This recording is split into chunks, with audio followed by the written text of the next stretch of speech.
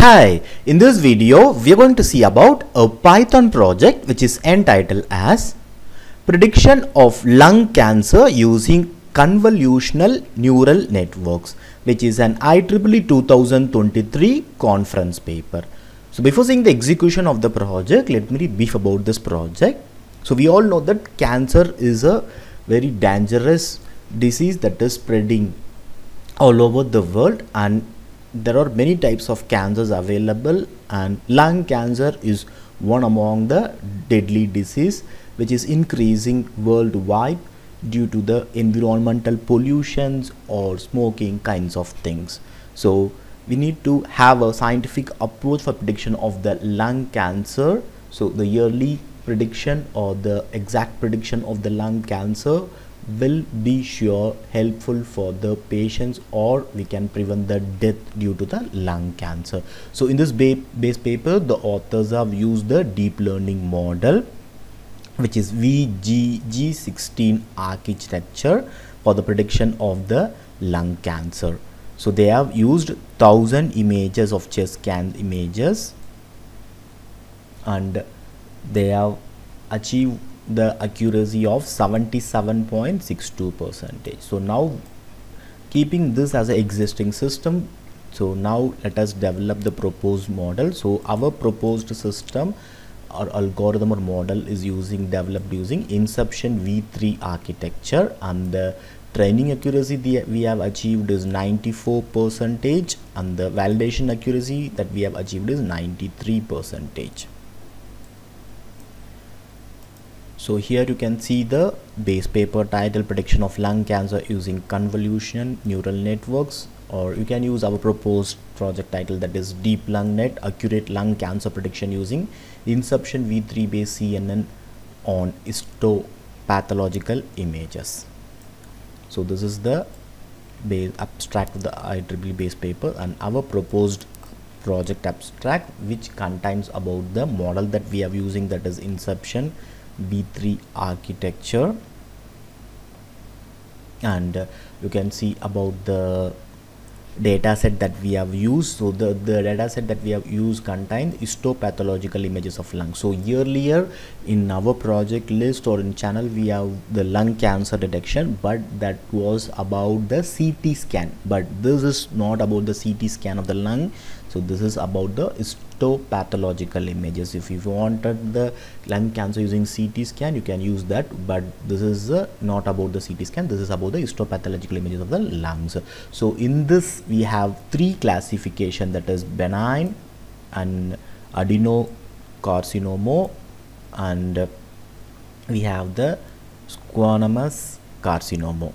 So this is the data set that we have used, and it contains 15,000 images. So in the existing system they have used only the 1000 images, but we are going to use around 15,000 images. So the accuracy also we have improved. So the training accuracy 94 and validation accuracy is 93%. So these things are mentioned in the proposed abstract, and this is about the existing system, and this is the disadvantages of the existing system and proposed system, and the advantages of the proposed system. And in the system architecture you can find the input, that is histopathological lung image data set has been given, and pre-processing feature selection made, and Inception v3 architecture is implemented, and the predicted result with the three classification that I have intimated, and the performance analysis and graph. So this project is developed using Python 10.9, and this is the reference of it. So first let me show you the dataset part. So in the source code, in the model folder, you can find the dataset folder which contains test, train and validation. So each folder contains about the three classes that I have mentioned you. So first let me go to the training folder, where you can see the adenocarcinoma. So these are the images which contains around 3750 images of the class adenocarcinoma. So these are the images of it.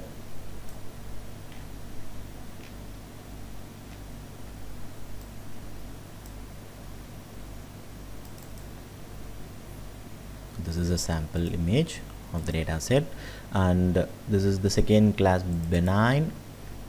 So this is also contain around 3750 images.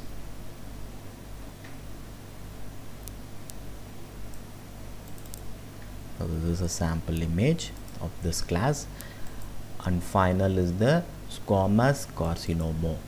So this also contain 3750 images.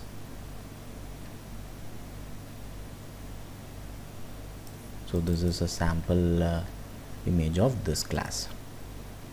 So now let us execute the project. Before execution, make sure that you have fulfilled the requirement that is mentioned in the requirement file with the exact version of the Python or the library installed in your system. So first copy the source code location, go to your command prompt. First go to the drive location where you have pasted the code. In my case, I have pasted in F drive, so I'll go into the F drive first and type cd space and paste the location that I have copied. So now I have into the source code location. Now type python app.py and click enter and kindly wait for a few minutes.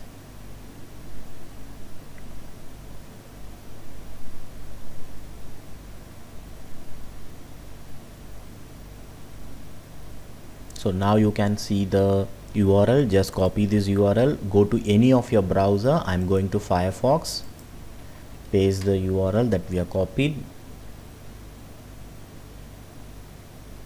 So now you can see the home screen or welcome screen of the project with the project title, prediction of lung cancer using convolution neural networks.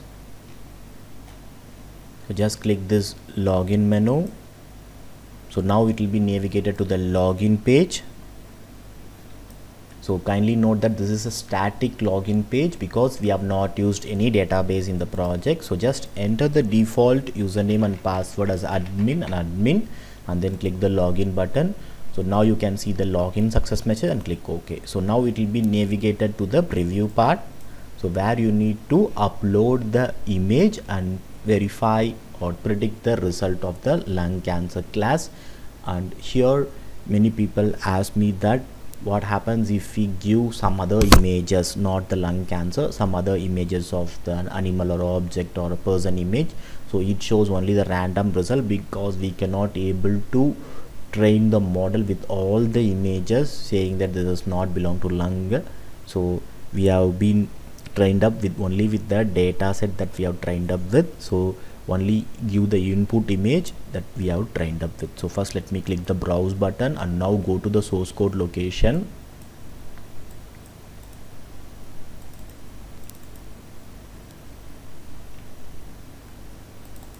So in the source code location you have the test data folder where we have the 3 classes.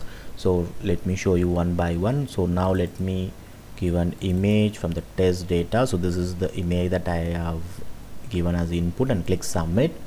So now it will be navigated to the prediction page, so where you can see the predicted result is adenocarcinoma. So this is the image that I have given and you can see the prediction result of it.